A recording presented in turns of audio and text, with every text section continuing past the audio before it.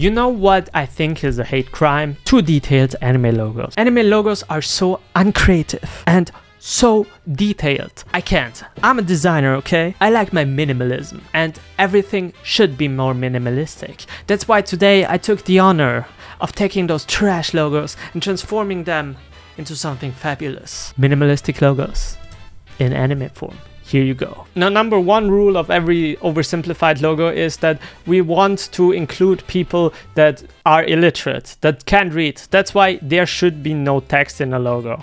Perfect. Now we're left with this. Yeah.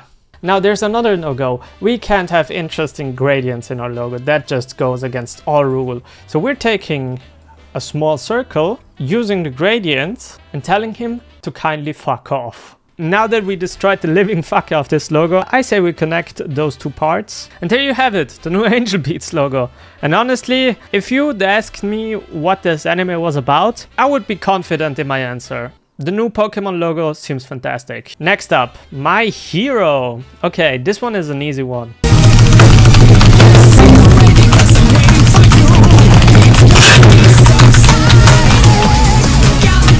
So yeah, this is the design. I came up with it on my own. I wasn't really inspired by anything. It's just my designer mind that does the genius, you know. There wasn't any brand in particular that inspired me. But anyway, let's go on. Let's go on with it. Okay, this one is easy. Let's just, again, rethink at everything that we don't want in a logo. We don't want gradients, right?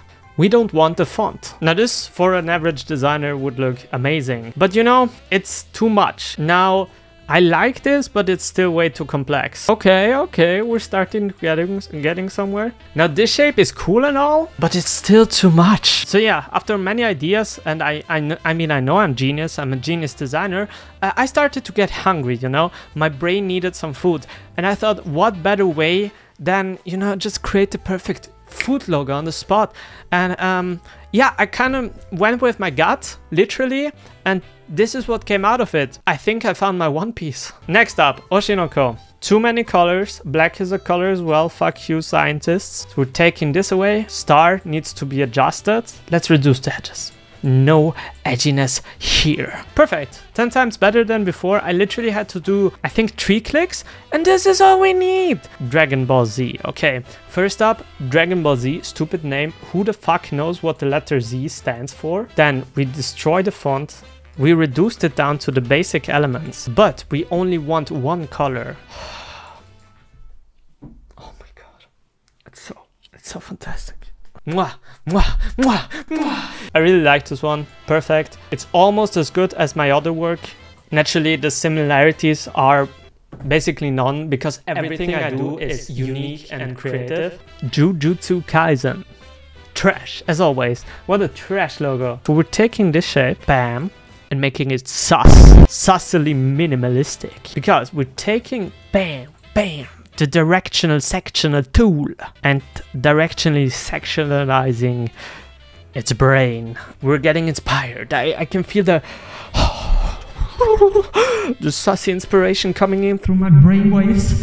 Bam, red, bam. Then, obviously, we need simpler, minimalistic shapes. Rectangle, bam. Oh my god, I can feel the imposter energy through my brain. We're almost complete. The only thing we need to give him is a large cock.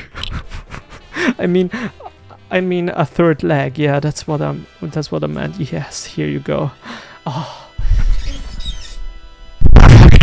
Last logo for today.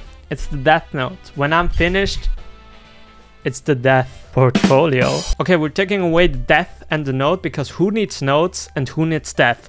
We designers are immortal. Kanji away. We just need the T because the T stands for the taste I got from your mother last night. Now, very clever thing, okay. We're duplicating the T. The inspiration, it's coming to me. The minimalism. Grass. Change the color of this bullshit. Bam! And then we need to make it a clear sky. Ooh. Ooh. I can feel it. I can feel it. My painting, my artwork. A gravestone. It stands for death.